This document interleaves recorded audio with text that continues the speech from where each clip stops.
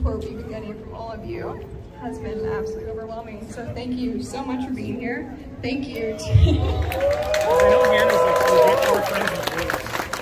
Thank you so much to all our outside supporters who weren't able to be here today.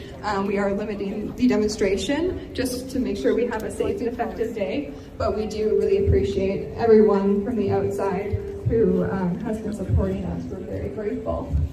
We're going to get started with our speakers here, and then we'll be doing a short march. The march is going to go down Oxford, and then we are going to turn towards that side, go down the near UC Hill, and then we're going to